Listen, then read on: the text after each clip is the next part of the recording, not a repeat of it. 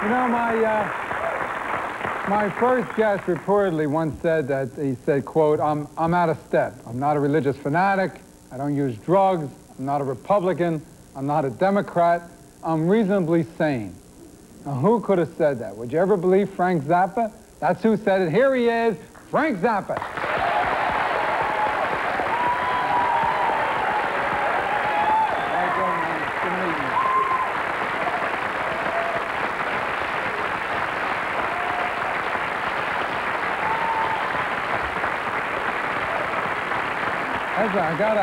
I gotta tell you, first of all, it's great meeting you. I've always been a fan of yours, long time. And one of the things, you know, recently I became reunited with a fan of yours when you started with the censorship business.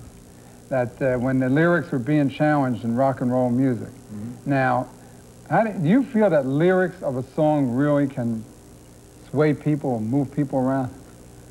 In a negative way, I mean. I don't think so. There's no science to support it. It's, you know, as far as I'm concerned, that's pure fantasy. Mm-hmm. What about, you know, they had all these, that there were sex lyrics and all that, and... So what? Sex is good for you.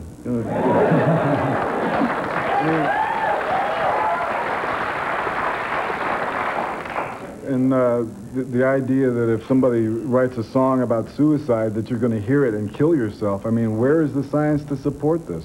I mean, sometimes people just get carried away with their, you know, hobby projects, and I think that there was a little bit of that going on last year. Well, when they say that, you know, there's always been the idea since the 50s when rock and roll first hit that rock and roll was driving kids crazy and disturbing, that the music itself. Well, you have to look back at what those early pamphlets were and who was distributing them. They were distributed by racist organizations and with a fundamentalist religious bent. You know, saying that, you know, all of the early bias against rock and roll started off as a racist bias. And then as rock and roll started to be performed by white people, then that shifted to something else. But, you know, at the heart of it is a kind of a sick attitude toward music and toward what people do for enjoyment. People are entitled to enjoy themselves. You have a right to enjoy yourself. You do not have the right to hurt somebody else while you're enjoying yourself. Well, when you get down to it, you take the great classical music that was written, some of the most beautiful music in the world. And at that time, they had the Crusades, right? They had all that wild, you know, they had the 100-Year War. Yeah, they had all that stuff, you know, but... It wasn't the music, right? They weren't listening to Mozart and saying, let's go out and kill Spain. You want to... Yeah, well, you know what has caused more wars, more unhappiness, more misery, more problems than anything else in history is religion. That is the basis of it. But it is not, but you have to look at what really happened there, because it is the people who sell you the religion and the way that they try and mold you into using their product. And when they say, we got the only one, ours is the best, those people don't believe like we do, we must kill them, that leads to war. Yeah. You know, and it still happens today. The Middle East, it's, you know, it's religious war. If you kill someone, even if you convince them you're right, they're now dead. That's right. You know, it doesn't make any sense, right? It's a strange form of social engineering. Yeah, right. Well, when you have, now at the same time you have the classical music, now you have like country and western music. Yeah. Now in the area, country and western, part of the country where we have that music, you still have crimes. Right. Those people aren't listening to rock and roll. They're listening to cowboy music, right. Okay, but it's not the music that makes them do it.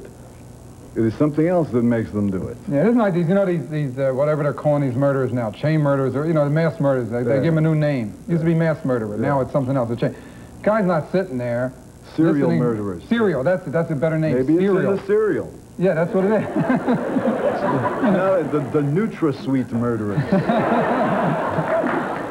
Right.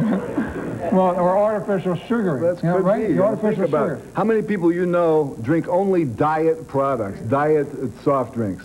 Check this. Next time you talk with somebody and in the middle of the sentence they forget what they're saying, ask them if they just had a diet soda. Try it. You'll find out that I have a theory. NutraSweet ruins your memory. You know? And that's why they put it in everything. You know? But then if you ask them, if you say to them, you know, like guy says, you know, I wanted to tell you about, and he forgot, and you say, well, did you just have a diet soda? I don't remember. He's going to say, I don't remember. That's right. That's your proof. Yeah, and there's your proof, right? Well, when you have, now, as far as your kids, you have 4 kids, right? Yeah. As far as your kids, do you let them listen to any kind of music they want to listen to? Sure. You don't censor anything? No. You just let them, let's say, all right, you listen to it, no matter what the words are in it. Yeah. Because there's no, you don't feel that there's any reason that they... If I had my way, they would listen to more instrumental music, but they're not interested in it. You know, they're let's say they're normal teenage kids to the extent that they like normal teenage music.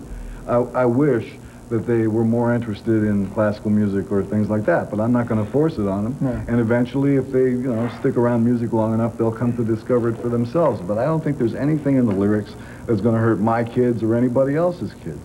Right. Yeah, it has to, the motivation is inside of the person. Right. I mean, you say, you know, go out and kill the mailman, unless the guy really hates the mailman, he's not going to do it. Or unless he's had too much NutraSweet. Yeah. Okay, we're going to come back and meet 2 of Frank's kids right after this.